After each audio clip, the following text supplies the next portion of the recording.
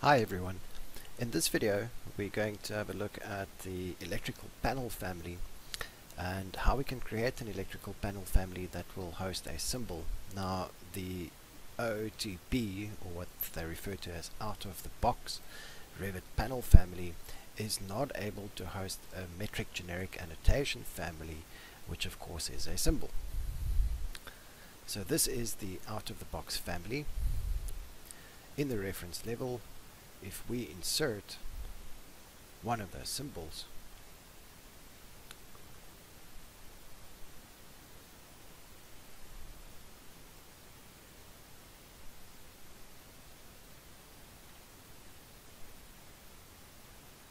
then we'd be able to say override the graphics of the symbol so that it is only visible in a coarse view, for instance.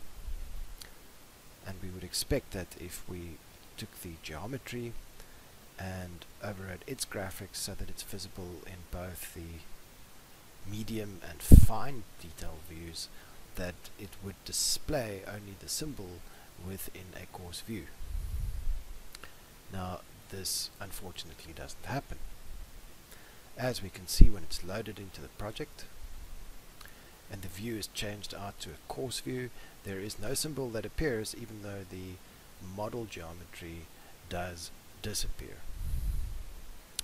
So a typical workflow that we find within Revit is to start off with a family that isn't the family that this is. Unfortunately, it's the wrong family template. That is the lighting family.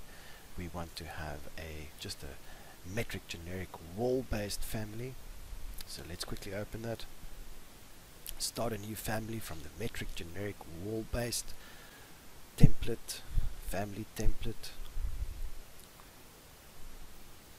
And the idea behind it is that we recreate the geometry of the panel. So we'll quickly do that. And then after we do that, we'll see that we can change out the family type. And when we do so, and we change it out to a electrical equipment family, panel family, then it will also automatically generate the functionality and the parameters that we are used to within a panel family. Now, although I'm not doing it within this blog, note that if you would want to render such a panel properly, one would also generate a void that would cut itself out of the wall. In this case, we're just modeling the positive shape.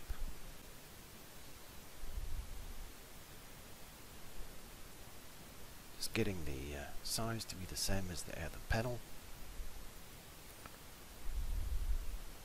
Locking the one side and then using the equality constraint to give us that width, which is what we require.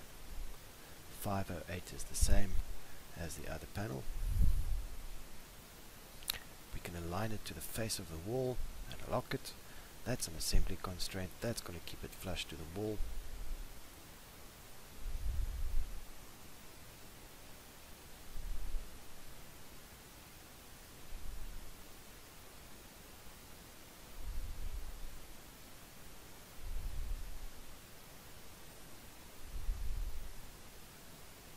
We get the thickness to be 146 and the extrusion up to 1.2 meters with an offset of 200 off the ground. And that will now be the same size as the other panel board. Remember to press enter after you edit one of those dimensions. We'll insert the same symbol family and do the same graphics overrides as we've done with the out of the box family, and we will see that their behavior differ.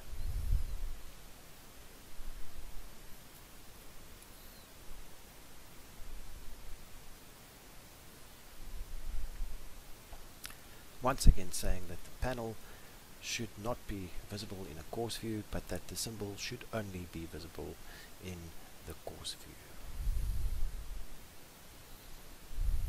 Finally, since this is a generic wall-based family, have a look at the type properties. There's only some identity data. Go to the type, change out the type to an electrical panel, electrical equipment panel board family, and it automatically creates the parameters that you should see. Save the file, load it into the project and place it, and then we're going to see the difference between the out-of-the-box family and the family that we've just created. Of course, you would still have to create the electrical connections and fill out the required information through the parameters, but at least as far as generating a symbol for a panel board family, this is the way to go.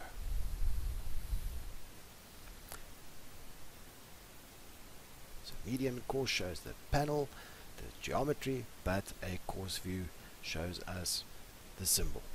And that is what we want. Well, I hope you've enjoyed this tutorial, and best of luck creating your MEP families, and let us know if you need assistance doing so. Until next time.